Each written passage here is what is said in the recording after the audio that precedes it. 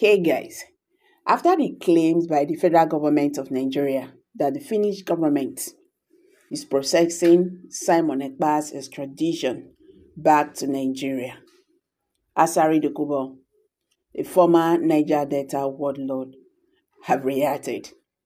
He said, "I will fished out Simon Ekpa the way I fished out Nnamdi Kanu. I warned them, but they did not believe. But when it happened, everybody was surprised. Nobody thought that Mazi Nnamdi Kanu would be arrested. But I made that happen. And I'm still telling them again, I will still make this happen. Biafra agitators in the southeast is finished. There is nothing like Biafra. Nigeria will remain one." This is coming from Asari Dokubo, the former Niger Delta militant. Well, there is something I believe, they do here in Nigeria. Once the government is benefiting you, you will make sure, you hold the government very tight and all that. So since he extradited, according to him, since he made it possible for Nigerian government to kidnap Nnamdi Kanu from Kenya. So what has happened? Has it changed anything? Has the corruption in Nigeria ended? Has the killings by the Fulani herdsmen, has it ended? Has the destruction everywhere in Nigeria, has it ended? Has it ended the Boko Haram attacks in the northern part of the country? Has it changed anything? That is a question.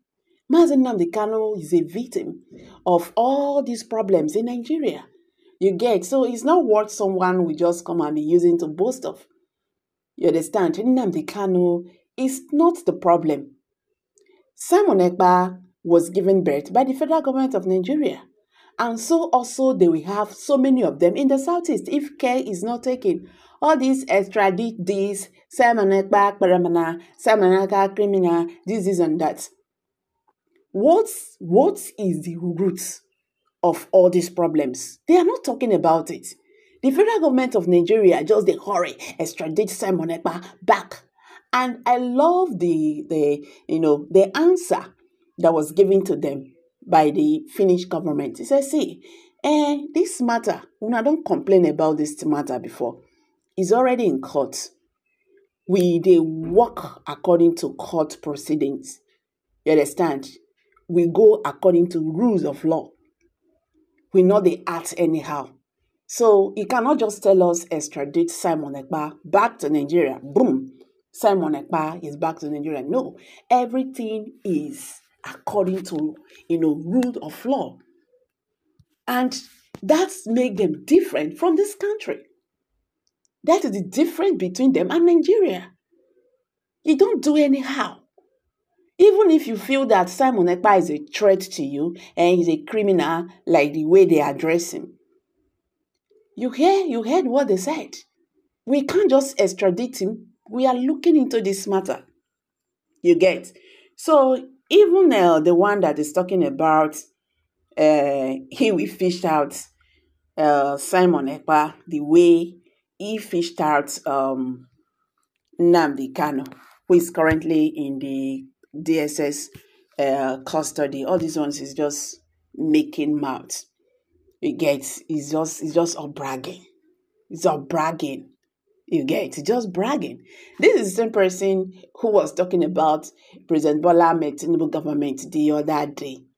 When Nigerian protesters warn them, say make not come outside, they go deflate, in stomach. The next thing, he like going to Facebook and start talking. He said he did not stop. He did not ask anybody not to protest too. He was just trying, to stop anarchy. Who are those creating the anarchy in the country? Who are those even preparing for it? Is it not the same people who are inviting counter-protesters? We need to learn sense in this country. See, my question is, what are they doing concerning the, those issues being raised by Nnamdi Kanu in the southeast, being raised by Simon Ekpa, because two of them, they are saying the same thing. You want to prosecute these people, you want to do this, you want to finish them. Just like that controversial bill, they say the bill, you don't see the light of the day now. They don't withdraw. People have right to speak up when things are not normal.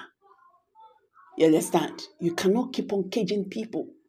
So instead of using all the strength to look for how to bring Simon Ekpa back to Nigeria, they should also use all that strength to, settle the issues in the Southeast.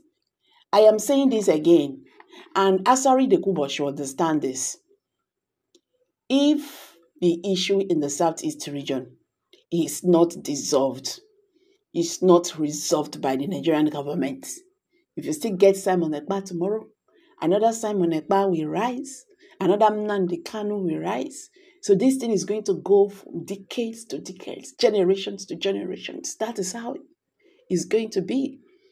Don't also forget that this Asari Dokubo is one of the Biafran agitators. When they give her money like this, it will change. That is what we see in Nigeria. Today, this person is saying about this government, oh, this government is bad, this and that. The next day, you go hear the person, this government is the best government so far in the history of Nigeria. So which one we go even follow? What exactly is going on in this country?